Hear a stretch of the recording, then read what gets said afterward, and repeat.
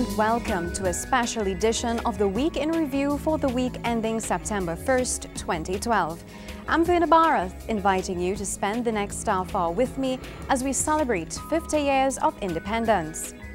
The Ministry of Planning is on a drive to stimulate a sense of patriotism and civic responsibility among citizens on the occasion of Trinidad and Tobago achieving 50 years as an independent state.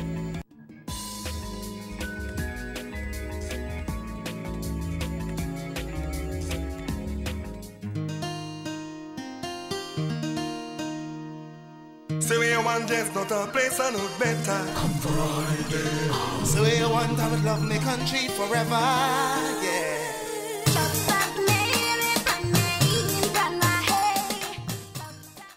50 years from now, I would really like to see Trinidad as a country, Trinidad and Tobago as a country, and the 2 islands, and we have 5 other islands outside.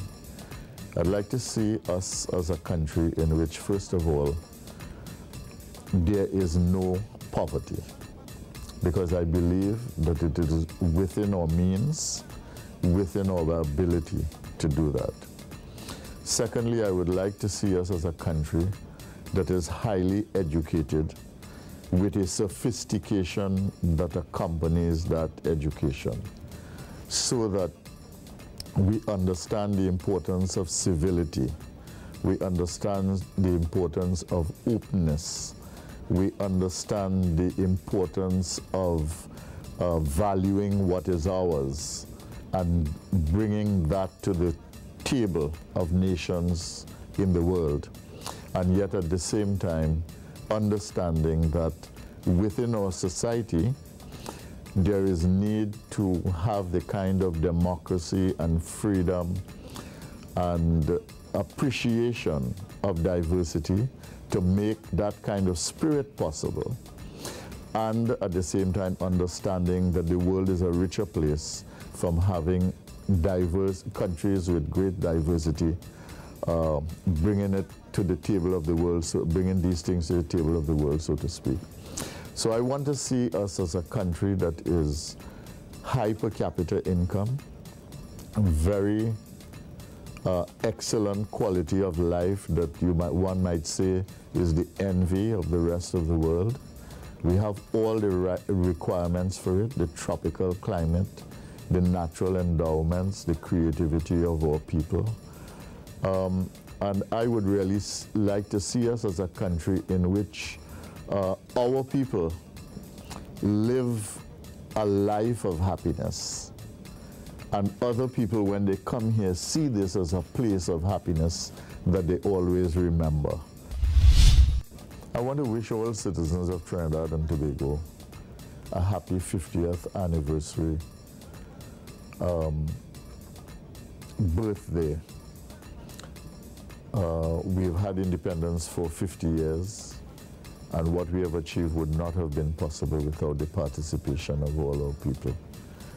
And I want to ask, or I want to thank our people for what they've contributed and what they continue to contribute. This country is its people and the contributions of our people. And we need to remember that, and we need to value that. But more than that, I want our people to be unified in purpose, in all their diversity, in all the fulfillment of their 1.3 million dreams as individuals, under conditions of freedom and liberty and democracy. Unity of purpose is important, and if it is one wish I have for independence, for all our people in Trinidad and Tobago, is that wish for unity of purpose as we are headed into the next 50 years of our life as an independent nation.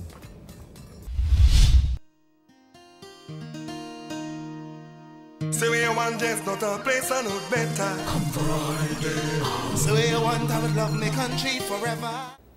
Trinidad and Tobago stood proud on August 31st. The celebrations began with the Independence Day Parade.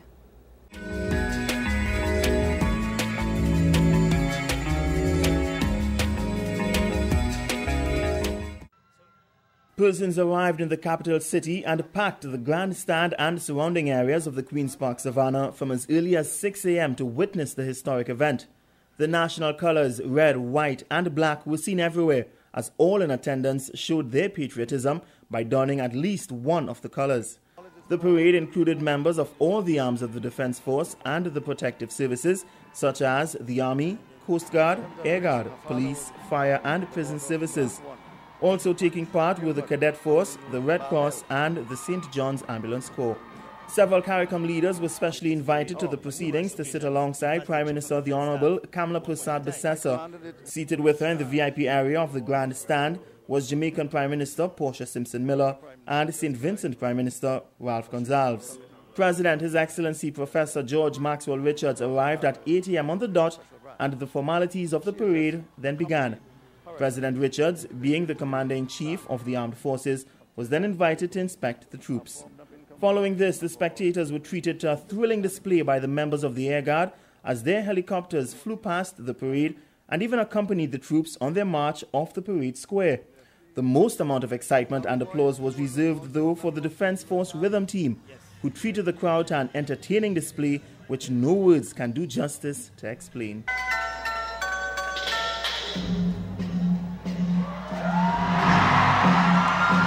Performance purposes. As we call it, pokey drill. Oh, that's what you call pokey drill. We used to call this pokey drill, or parts of it.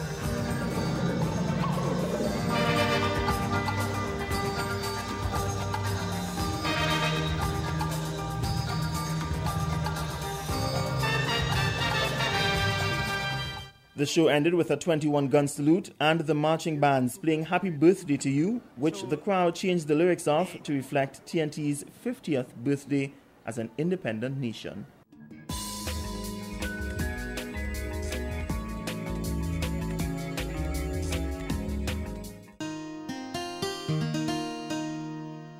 Say we want just not a place I know better. Come Friday. So we want I would love me country forever, yeah.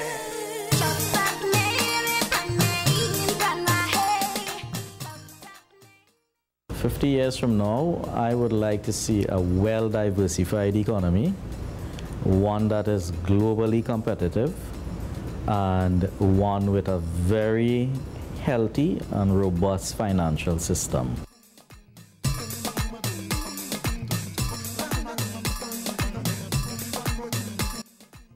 I think there are a number of important steps that we must take if we want to realize such an ambitious vision. Of course, the first is actually the vision in itself and understanding what that requires, which the most important one, I believe, would be a champion. I think we need champions who would deal with issues such as addressing some of the bureaucracy, having a very close air of the political directorate. These are the people who actually will make things happen. And we've typically faltered in terms of not having enough champions to execute on the strategies. We're very good at visioning and we're very good at writing out strategies, but we're very poor on execution. I think having the champions are what would make that critical distinction.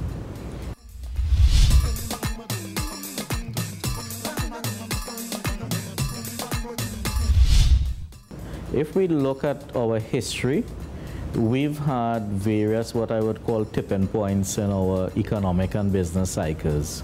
And my general feeling is that we're pretty much close to another tipping point where we're coming to the realization that we cannot sustain ourselves through the oil and gas resources, and that something definitive must be done. And I get the impression that we're working towards making that particular transition, and that's why I consider that that will be a key tipping point for us. Therefore, I don't see it as negative. All I see it as a point of inflection to another path, economic path for Trinidad and Tobago.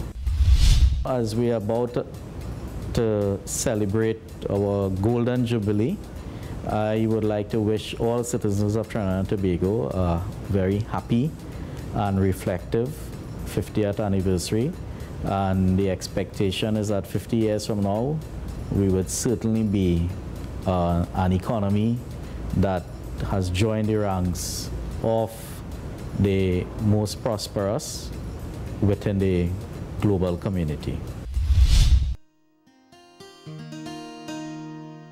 Say we want just not a place I know better. Come Friday. Say we want I would love me country forever.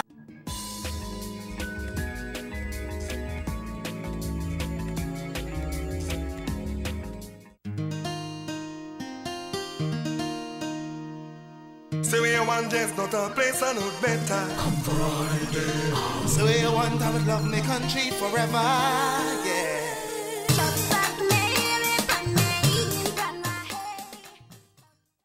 50 years from now, I'd like to see Trinidad and Tobago with a people that are less dependent on government, you know, for a lot of their needs.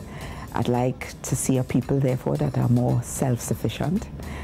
I'd like to see government that really rules for the people.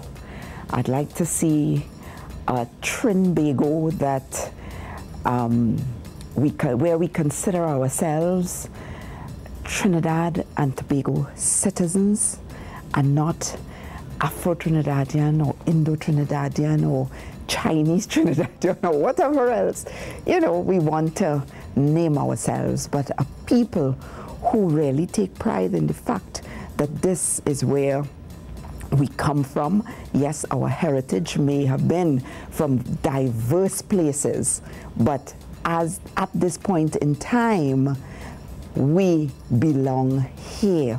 And it is only as we appreciate that we belong here that we will really begin to feel differently and develop and, you know, grow what we have and really appreciate what we have. I don't think we appreciate what we have. You know, we got a gold medal and everybody is at a place where there is pride and nationalism and patriotism, but that must continue. That must be for all times. You know, my husband tells people, she's one of the few people I always hear singing the national anthem. And I do, because I love it. You know, this is where I was born and this is where I will die.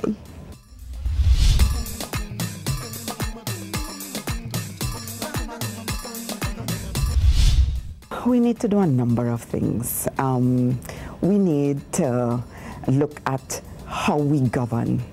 We need to ensure that we allow our people to participate more. I spent 10 months in local government, and that really was an eye-opener. I think local government is one of the really critical ministries of government and critical areas for a country's development. They've done it worldwide, and we can take example, but it's not that we have to copy. We are different, so we customize. But through local government, we should be able to participate in what is the governance of the country. We should have councillors and corporations that are really able to go out there and touch the people. As I told the CEOs and the chairmen of the bodies, they touch the lives of our citizens every single day. If the garbage trucks don't go out there and pick up the garbage, people are in distress. You know, if they don't fix the roads, we have problems. Local government is really critical to a country's development, and I think we need to get the system right. We have legislation in place. I think we have a minister who right now has been in the local government system and is looking at its development throughout. So I think it has the potential for going forward, but whoever is leading local government needs to really see the potential and use it to develop the country. It's very possible, right? It's very difficult for government, central government, to impact each and every individual. But in the local government system, you can. At this 50th year of our anniversary, I think we have to be commended because we have come a long way. We still have far to go, but it has been recognized that we have done a lot as a small nation. I want to be able to advise our people, this is where we belong. We don't belong anywhere else. We are citizens of this proud nation of Trinidad and Tobago, and it is only as we do our part to make it the best that it can be that it will be the best it can be. But we need the efforts of each and every one of us going forward into the future. It can't just be government, it can't just be private sector, it can't just be the energy sector. It is not just me, the one individual, doing my part to decide. It has to be all of us coming together to do what is required to push us forward. Say we want just not a place I know better. Come Friday. So we want I would love my country forever, yeah.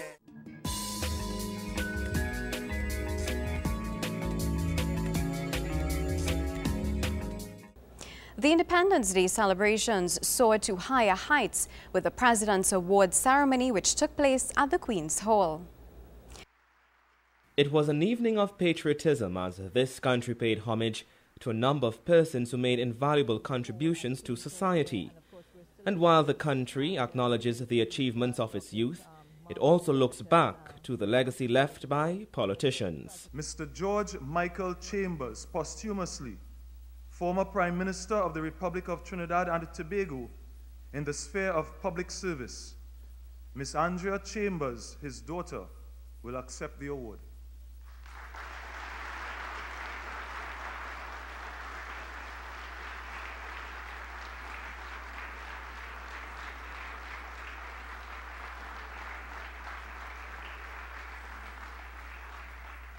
Chambers served as Prime Minister from 1981 to 1986. He was appointed to the post by the late President Sir Ellis Clarke after his predecessor, Dr. Eric Williams, died in office. The award of the order went to former Prime Minister George Chambers and former Labour leader Kola Renzi. Mr. Adrian Kola Renzi, posthumously former Labour leader in the sphere of labour. Mr. Robert Waugh, his son, will accept the award.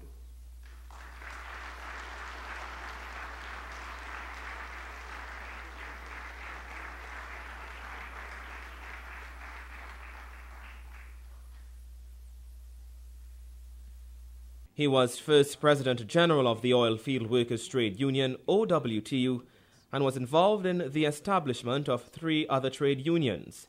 He was also the first president of the Trinidad and Tobago Trades Union Council from its foundation in 1938 until 1944. The Chaconia Gold for long and meritorious service tending to promote national welfare or strengthening community was awarded to a number of persons, including Dr. Hamid Alfredo Ghani.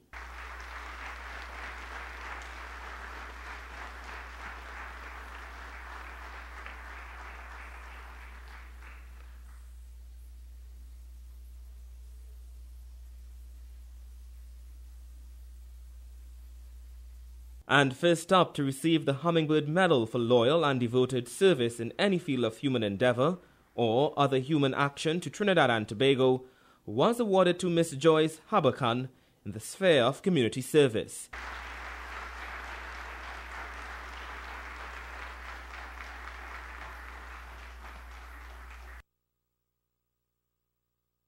Apart from the award ceremony, a cultural show was also part of the spectacular event.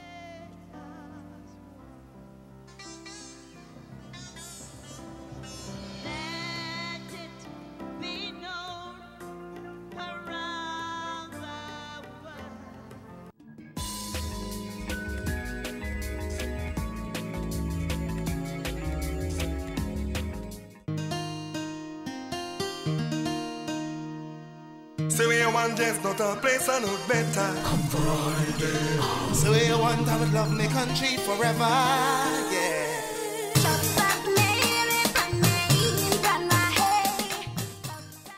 I'm a very idealistic type of person. I would tell you that I'd want to see us even as an improved version of Singapore. And they're number one. I'd say even better than that.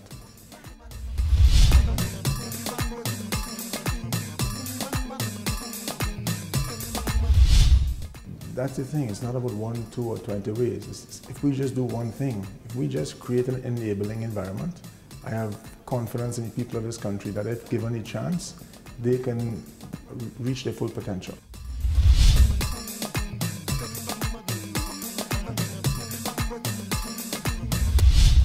If we just continue down the road business as usual with the same type of politics, and I say that talking about both sides of the politics, I think in your question you're asking me where we'll be in 50 years. I think we could be worse than Haiti, and it won't take us as 50 years to get there. I think we'll do it a lot faster, because the minute the oil and gas runs out, then what do you do? If we can't solve our problems with the money we have today, you think we're going to solve it with no money? I made the comment upstairs. I said, we need to leave oil and gas before oil and gas leaves us. And that's a fact.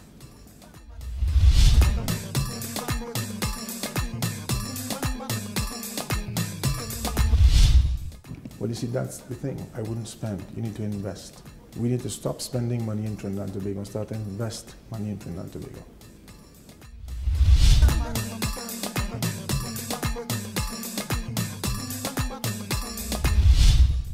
I think this place can be a fun, happy, productive kind of place and a very creative place. I think if given a chance, I think those are things we can in fact do. We have flashes of it, we have pockets of it, and I don't see any reason if given the opportunity, the whole country cannot be like that.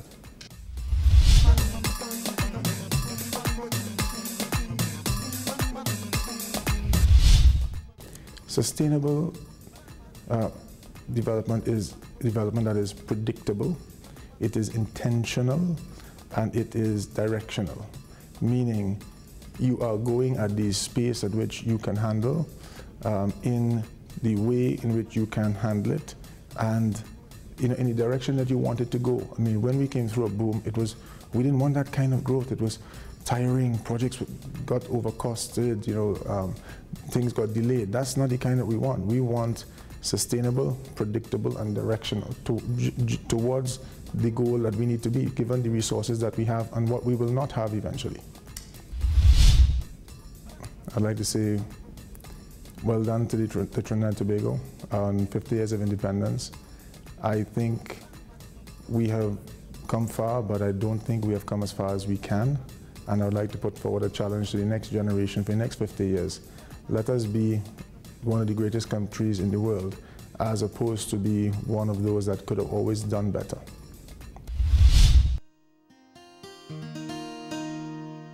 Say where you want just not a place I know better. Come Friday. Say where you want I would love my country forever. That's a look at GISL's Week in Review. Here is a reminder that you can view segments of this program on our website at news.gov.tt. I'm Verna Bharat. Thanks for joining us, and do have a great week.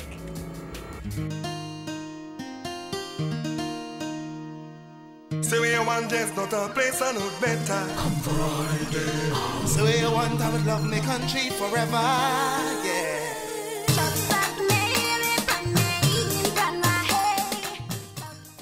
Trinidad and Tobago, a very, very special place, a unique place. I would like to see us come into our own in the next 50 years, really be into our own. I've had the privilege of traveling the world and seeing different places. Places like Japan inspired me, where it is that they respect their history and where they come from, but yet they also respect growth as well, and they've managed a way to make it hand in hand.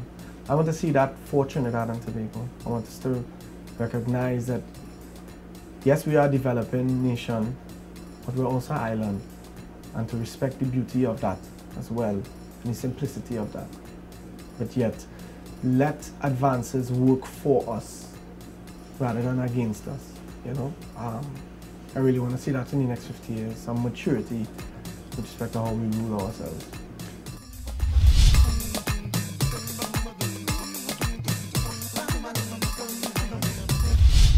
How do we address, you know, moving forward? I mean, let's just say. I think the first things first, we need to be real with ourselves. We need to be real with what we do, you know. We tend to take a pill for these symptoms, but don't look at the source and don't look to see why things are how they are. You know, the problems that we've faced, the environment, why we have all this flooding, why the crime situation. We need to study, we need to look ourselves in the mirror and be real. Trinidadians need to be real with themselves, Trinbagonians. And not put things under the rug. Let's talk, let's be real about things. I think too, as well, we need to, you know, the kids, you know, we need to teach the next generation coming up, and be honest with them, be up to the time. The kids learn so much, they're so much more receptive to what's going on, more so than in my days and the days of our parents. They're so much more exposed. So we need to be very careful what examples we set, because they're looking. If we want to secure our future, we have to secure the next generation and what they are being given. So I just want to wish Trinidad and Tobago love and light, understanding for each other and understanding for our purpose. This is a big year, 50 years, the Jubilee, Golden Jubilee. Trinidad and Tobago, we have a lot to be proud of. We have a lot to look forward to. You know, I want to say just cheers and blessings to the entire nation and all those who have the right intentions for us to move forward in a positive way. Blessings to the entire Trinidad and Tobago. I love you all. I love the energy that is Trinidad and Tobago. Say we want just not a place I know better. Come Friday. Say we want I would love my country forever.